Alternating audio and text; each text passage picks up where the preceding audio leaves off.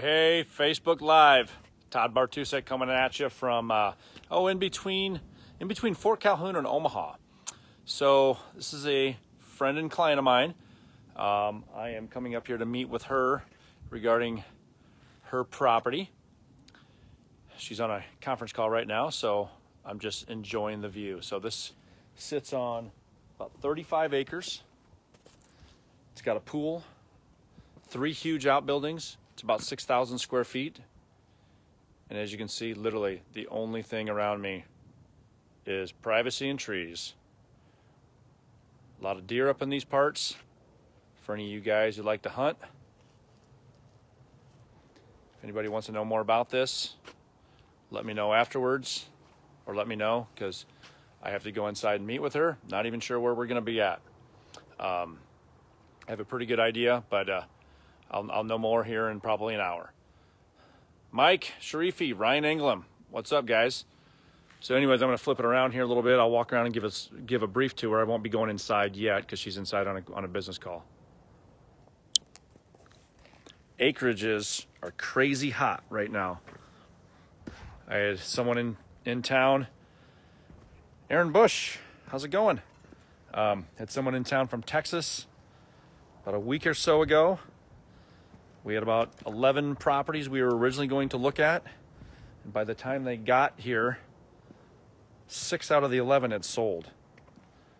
So a lot of a lot of demand for acreages right now of all sizes. This is 35 acres. I sold 4 acreages last year in Ponca.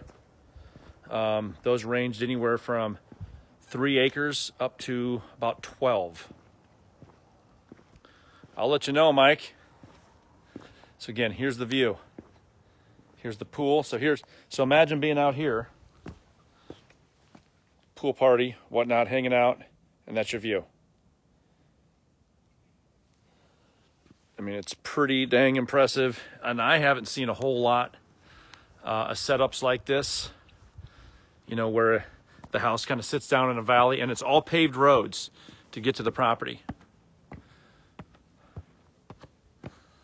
House was built early 80s. But again, I'm walking up to this set of steps here, and it's a super cool floor plan. You can kind of see large vaulted ceilings in there. Again, I can't go in there right now, but just kind of want to give you guys a little shot of 35 acres surrounding a pool in the Fort Calhoun area. It would be good for a shooting range, Mike. So I'm just going to kind of walk around over here. Here's a kind of a covered area here. There's your son taking the trash out. I wish my kids would take the trash out. So again, if you know anyone looking for privacy, anything like that, reach out to me. I can give you some more details once I know more. So anyways, hope everyone has a good Christmas and New Year's. Hopefully we all have a better 2021 than 2020, right? But if I can be of any service, answering any real estate related questions, anything, friends, family members, coworkers, would love to help. And I'm always here for good sound advice. So anyways, thanks for watching. You guys have a great week. Again, have a Merry Christmas. Talk to you guys.